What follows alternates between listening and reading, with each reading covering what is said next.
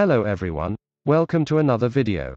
In this video, I will be talking about 6 ongoing mega projects that will change the face of Nigeria. Before I proceed, remember to subscribe and turn on the notification bell so you don't miss any of my video.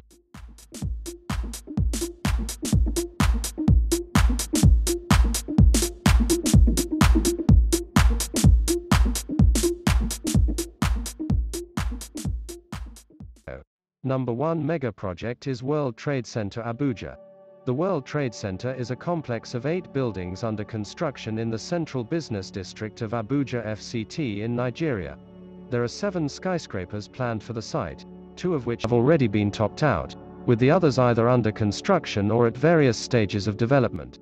At 110 meters, 361 feet, the 24-floor WTC Tower 1, which topped out in 2015, is the tallest residential building in Nigeria, while WTC Tower 2 is the tallest building in Abuja, standing at 120 meters, 394 feet. 2. Eko Atlantic City. Eko Atlantic is a planned city of Lagos State, Nigeria, being constructed on land reclaimed from the Atlantic Ocean.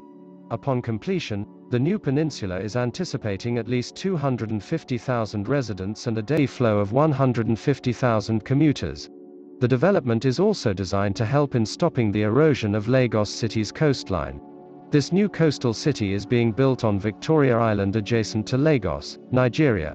It is a focal point for investors capitalizing on rich development growth based on massive demand. And it's a gateway to emerging markets of the continent. 3. Lagos Light Rail. Lagos Light Rail is a light rail system, the first of its type in this region of Africa, is envisaged to eventually consist of 7 lines: red, blue, green, yellow, purple, brown and orange. The scheme is approximately 35 km in length with an estimated ridership of a minimum of 500,000 passengers per day. The following 14 station locations are proposed. 4. Lekki Free Trade Zone. Lekki Free Trade Zone, Lekki FTZ, covers a total area of about 30 square kilometers with 27 square kilometers for urban construction purposes, which would hold a total of 120,000 residents. Approximately 50 kilometers from the city center of Lagos, the economic capital of Nigeria, Lekki FTZ borders Lekki Lagoon in the north and faces the Atlantic in the south. Lekki FTZ designed to integrate industries, commerce and business, real estate development, warehousing and logistics, tourism and entertainment. 5. Lagos to Calabar Railway. The Lagos to Calabar Railway is 1,400 kilometers long and at the cost of US $11 billion. The Lagos to Calabar Railway is one of Africa's most ambitious projects.